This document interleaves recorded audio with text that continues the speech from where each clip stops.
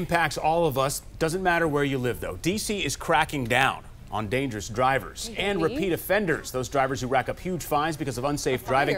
But these are drivers who haven't paid a dime. District residents have been concerned about this for years. And we're talking tens of thousands of dollars in fines. And starting this month, for the first time, D.C. can now go after those out-of-state drivers. Joy Wang joins us right now in studio to talk about the STEER Act. Yeah, this is something that we were seeing blowing up on social media. And we'll get to those posts in just a moment. But now, no matter where the driver is from, where the car is registered, D.C. can now take action. It's about time.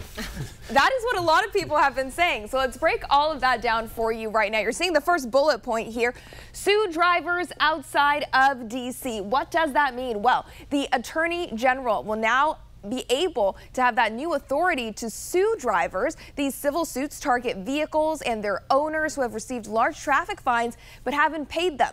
Now, this is mainly for drivers who owe tens of thousands of dollars, not those with a ticket or two. And you may remember that driver in Maryland with more than $180,000 in D.C. fines. That is an example. Let's reveal the next one now. We are talking about Speed Governor pilot program. There's a pilot program where the DMV can now install what are called speed governors in the cars of people convicted of criminal, reckless, and aggravated reckless driving. This limits the car's speed automatically. And finally, there's also protection for victims as well. The STEER Act will ensure that victims of car thefts aren't responsible for the tickets racked up by someone driving that stolen car. And finally, take a look at your screen right now, because this is what else the STEER Act does. It creates a new point system that actually targets vehicles with repeat speeding violations. This is separate from the point system for drivers assigned to a license. Now, depending on how fast you're going over the speed limit, the vehicle can rack up between 2 and 10 points, get 10 or more within 6 months, and the car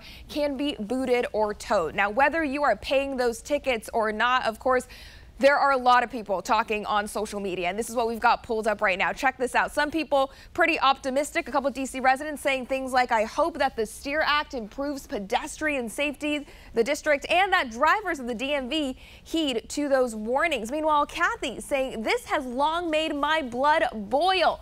All that money, they flaunt the law knowing little can be done. And of course, there's also some skepticism as well. Look at this tweet right here. These new ideas and rules are a good start, but we will have to see what the actual enforcement looks like. And finally, John asking, what's the enforcement mechanism and why wasn't this implemented along with the authorization for cameras in the first place? We're going to keep you updated on what happens. Joy, thank you. Now, this is the deadly crash on Rock Creek Parkway last year that prompted this bill, the STEER Act. Nikita Walker is set to go on trial next month for second-degree murder in the crash that killed 3 people. Now, police say she had at least 3 previous DUI convictions and 38 unpaid speeding tickets in D.C., totaling $11,000.